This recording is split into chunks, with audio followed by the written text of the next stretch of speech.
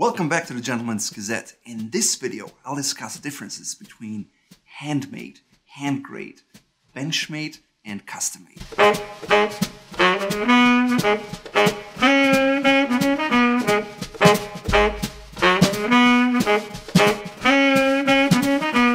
First, let's start about custom or custom made. The term custom just implies that something is customized to your tastes. Unfortunately, it's not a protected term, so that can mean anything from choosing the length of your shirt to basically defining anything you want in your garment. It does not tell you whether something is machine-made or handmade, or to what degree it is handmade, or how many hours went into it.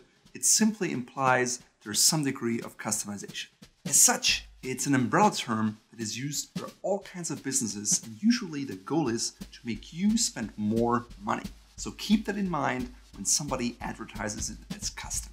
Whenever you meet a custom shirt maker, custom tailor, or custom shoemaker, you should always ask exactly what it is that they do. It's important because the term won't tell you, and it could be anything from made to order to made to measure or true bespoke. If you don't know what these terms mean, please check out our other video where I discuss the difference between those terms and explain exactly what they are and what they aren't. It's important to ask questions so you don't overpay for something that is sold as one thing but is actually another. You have to be particularly careful and cautious if somebody calls himself a custom clothier, because that can be anybody who just did a 1 week or 3-day training on how to measure somebody to sell shirts, or it could be a 25-year experienced haberdasher who truly cares about what you do. Again, it's very important to ask exactly why they call themselves that and what the process is that the garment has to undergo. If somebody tells you they're a custom shirt maker, but all they do is measure you and then send those measurements to a factory that makes that shirt, you know they're just a salesperson who can use a measuring tape.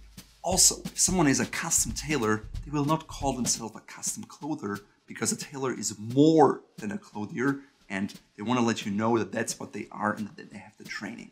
So whenever you're encountered with these terms, try to figure out where they learned their craft and whether it's actually a craft or if it's just a company that sells garments. A true custom tailor has learned his craft for years. He can make a pattern, he can create a suit from scratch without a machine altogether.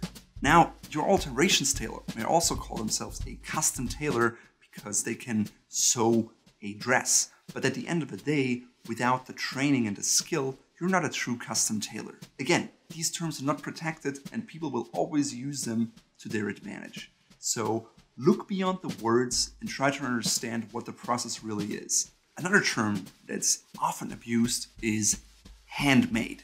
All it implies is that there is hand labor involved along the way, but that's about it.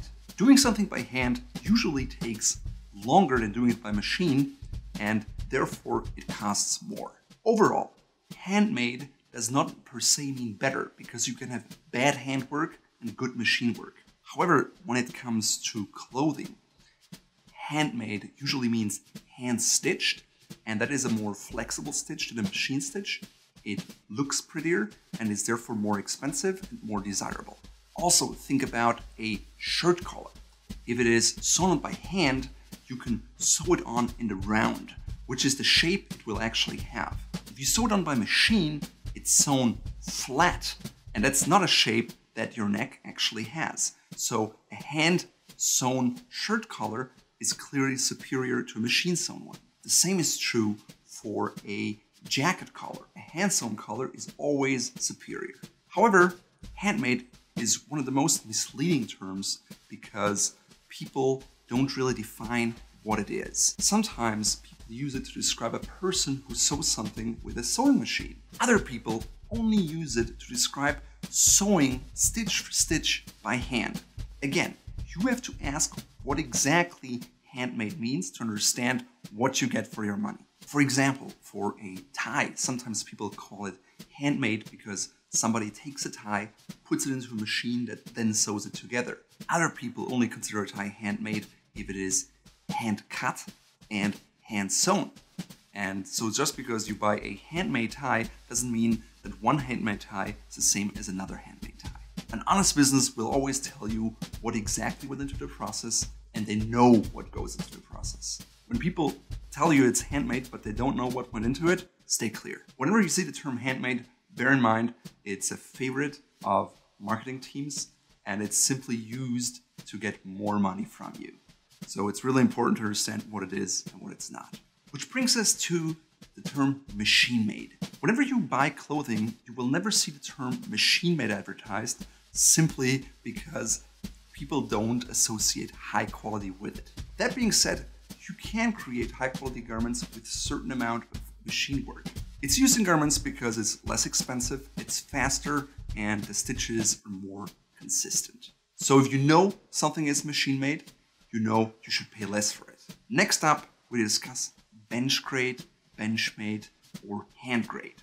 Basically, it is something that is between machine made and handmade, but the borders are not really defined.